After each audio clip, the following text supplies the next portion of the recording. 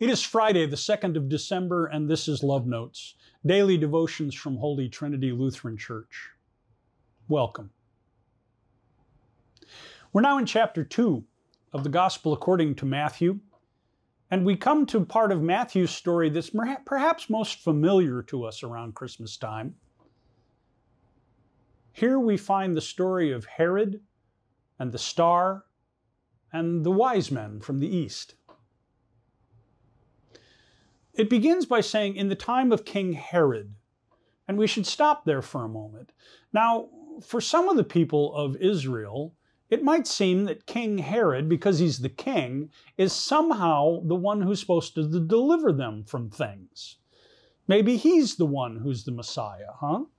But the truth is, Herod is a puppet of Rome. He's been installed by Caesar in order to rule the people not as a Jewish king, but as a Roman official.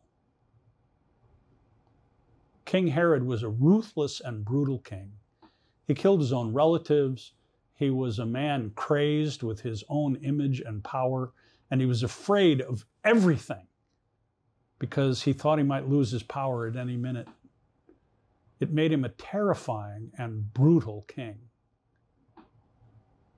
So we're told in the time of King Herod, the ally of Rome, the brutal and nuts kind of king, after Jesus was born in Bethlehem of Judea. Now, a word about Bethlehem. That's where David's from. Once again, Matthew wants to pound home the point that Jesus was born in Bethlehem, the same place as David. He comes from the house of David. King Herod doesn't. He was not born in Bethlehem. He is not of David. Jesus is.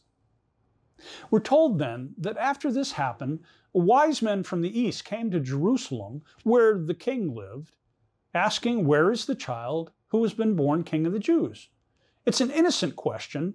They observed a star as it rose. Now, these wise men are most likely from Persia, probably Zoroastrian in their religion.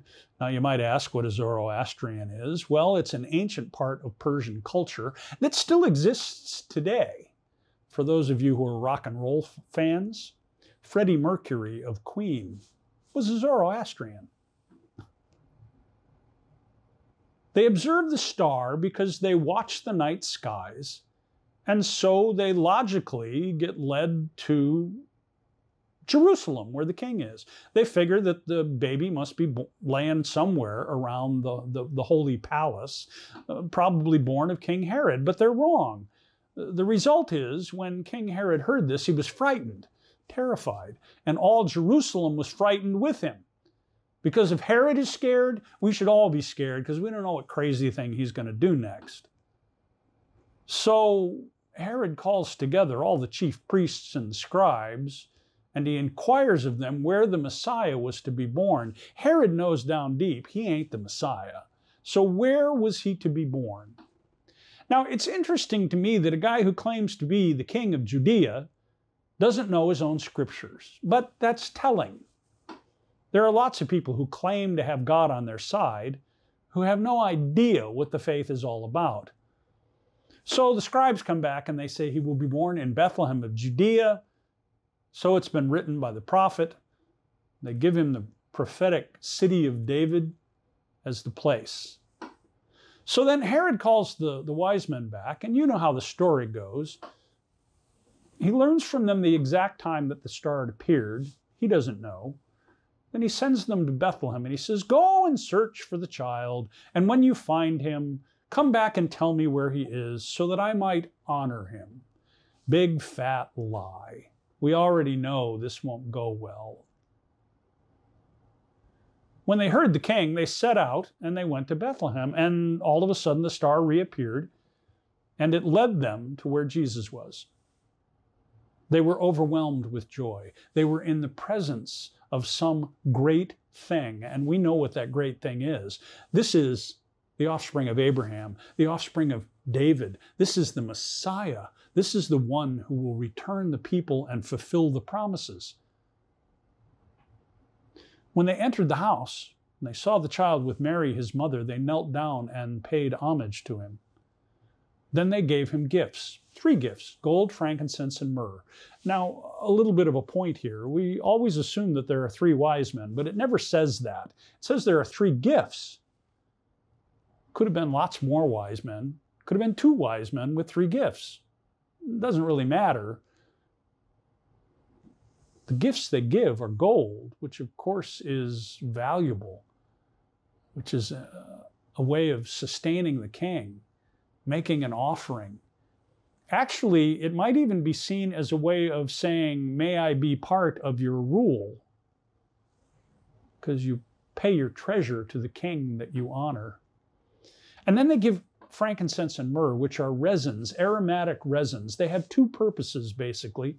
One is for worship, used as incense to cleanse, used to make an offering go up so that God can receive it with the beautiful smell that comes with it. So they're used for worship, but they're also used for burial. There's a double meaning here that gives us just a little bit of a hint of what's to come already.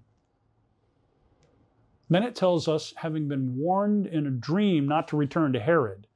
It seems God is on the watch, even with foreigners, but we know that from the genealogy already.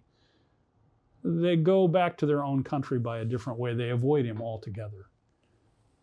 And so therefore they keep Jesus hidden from Herod.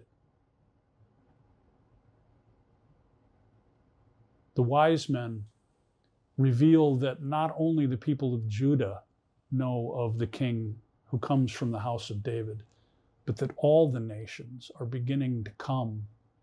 These wise men are just the first of all who will worship Jesus who are not of the house of Judah.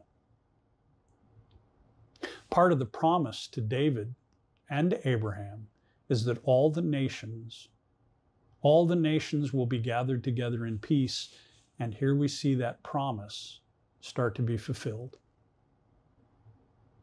Let us pray.